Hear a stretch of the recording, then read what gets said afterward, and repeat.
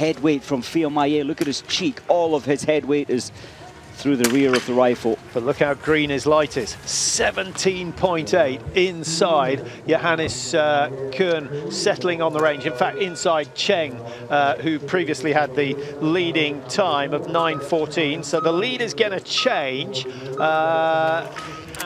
getting the world's allocation of silver. He put that right in the years to follow. Good shoot so far. That last one in the 10. He goes just a tiny bit high right, but that was an excellent group.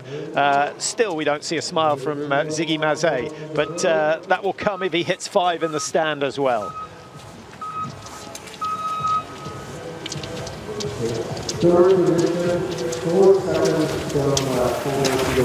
The first shoot, Arndt Pfeiffer down, at 34 seconds behind. Johannes Tingis, having skied hard, he knows how important the 5 are.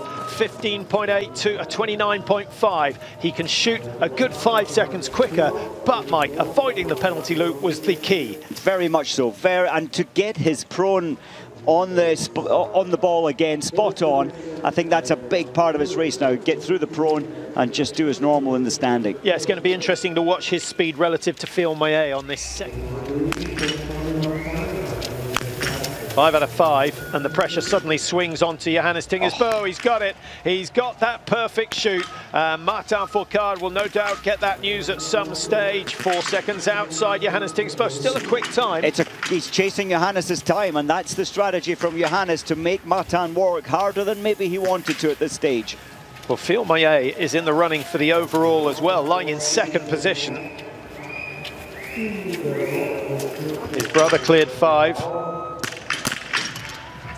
There's no rush. Unbelievable. Isn't that incredible? Unbelievable, with such pressure. And he's going to come out and get the splits on Fiumaye. So often in the World Championships, it was both the big Frenchmen starting after Johannes Tingis, so they were the ones that knew what they had to do. Oh, this is phenomenal racing. I thought Fiumaye's time was... as always, looks a little bit like a rag doll as he comes down the home straight. Oh, he's the man you want if you wanted someone to fight for you. But look at the time, so close to his teammates. Wow. Inside Pfeiffer with 2 misses. Arndt Pfeiffer only missing once. Fiumaye out of the blue, very quick into the stadium. 1:23 inside Benedict Doll.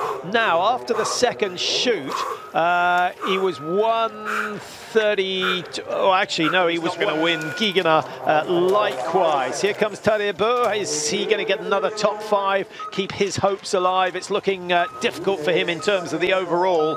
38.3, and after the second shoot, Tadej Bø still lying in 9 seconds. Yeah, quite. I think Oleana got it down to 7 from rifle off, rifle back on, having hit 5, 7.7 seconds.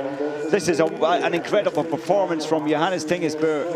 Yeah, the win is in the bag. We only had to wait for 3 athletes to cross the line in the women's 22 this time round. No one's going to touch that. And Johannes Tingis with another 60 points to his name.